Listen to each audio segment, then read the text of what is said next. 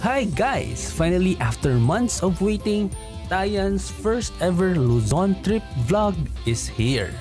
This is the first part of a 3-part series. Part 1 is in Manila, Part 2 and 3 is Pampanga. Join us in this episode as we have fun while Daddy is at work in Manila and had a quick trip to play, eat, and meet our titos and titas at Isyoot Studio. This is Super Tayan, ang Batang Lagan.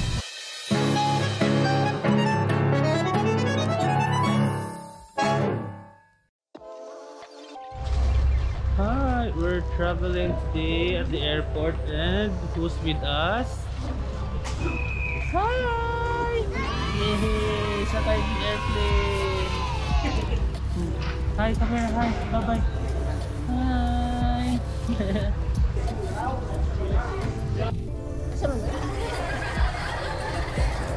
Okay, hala, kadaghanog tao. Where's the church? Asa mo church? There. Thanks. Where's Mama? Mama, yay, Mama. So they're coming with me to Manila because Daddy is going to work, and after work, Daddy, we will go to Pampanga. Waiting sa flight. We are loading our cell phones with Tayan's vlog para if worst comes to worst. So if dili matulog ang bata, vlogs screen time.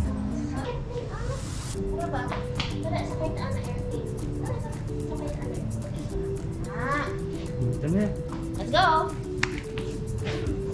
Go.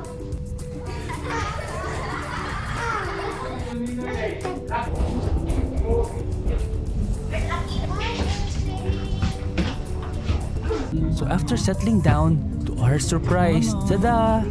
Tayan fell asleep even before takeoff. Good night, everybody.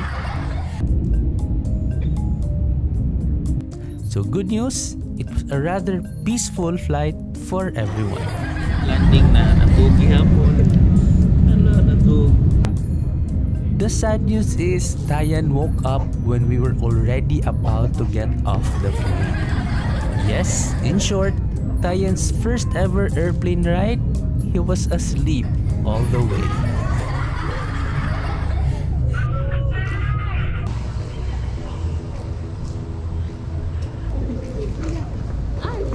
Let's go.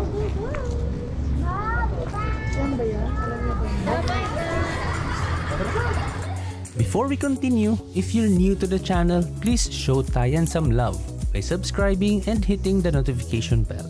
Thank you! Hello! Hi Tayan! So this is where we're staying. We're here at Wil Tower. Good thing it's just very near.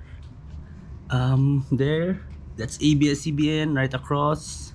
So we're actually right across the audience entrance. And our studio is also in the other building, Isyoot. So very convenient. Let's go. While I was at work, Tayan and Mama Gail sneaked out to the pool. Tignan.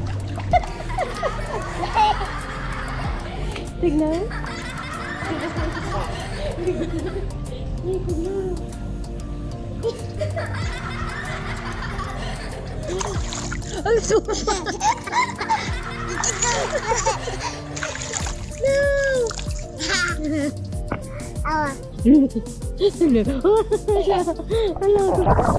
Here are our mini adventures. Tayan's first ever carousel was in Trinoma. Yes, he was having so much fun. Then this happened. Yes, he got dizzy. Nalipong. No?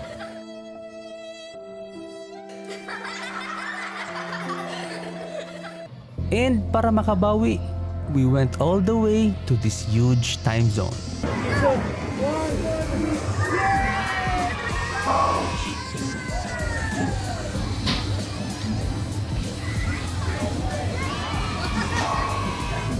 Ready? 1. Tempo. Get.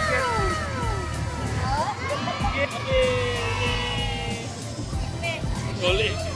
Okay, again.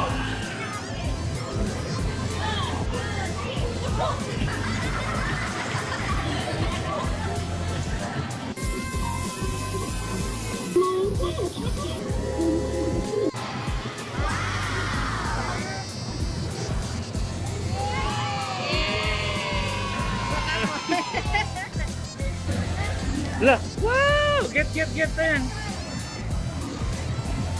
Where's Tayan? Where's Tayan? Asa man Tayan? Bye-bye na.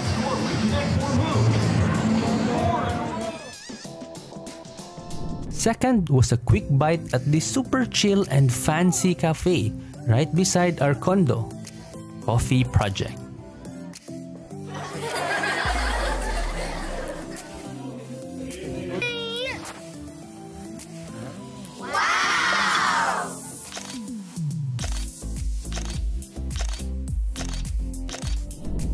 And of course, our Manila trip won't be complete without visiting Daddy's workplace, the Isyoot studio.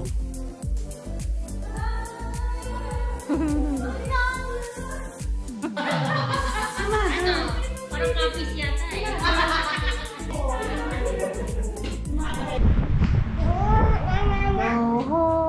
Go home. Your toys needs to go home. Go home. Your toys needs to go home. Go home. Go home. Your toys needs to go home. What can you say about your stay here for the past 4 days? Smog. Then, lain ka na marag black o grayish nga kuan na smog. So kung una-una mo ba, that's what you inhale every day 24/7. And then sa condo kani, for me dili ideal ang condo if na kay family, especially na bata, because one, it's small and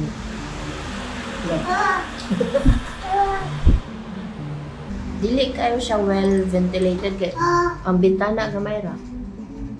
So walay ang hangin ba dili kayo ka circulate. Mana yang falls ang pros niya, well, na pool, na playground, na gym, secured sad ka, dili ka ma-worry ba if na kawat. For shorter stay, pwede rin ani, pila ka days, a week ka na. Pero if long term, better jud na bigger space for the sake of Tayan ba.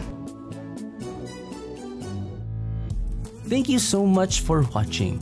On part 2 and 3, it's time for a real adventure as we took the bus and head straight to Santa Ana, Pampanga. Please drop a comment, hit like, and please do subscribe. Also, check out Tayan's other adventure vlogs. We hope to see you once again in another adventure of Super Tayan, ang Batang Laagan.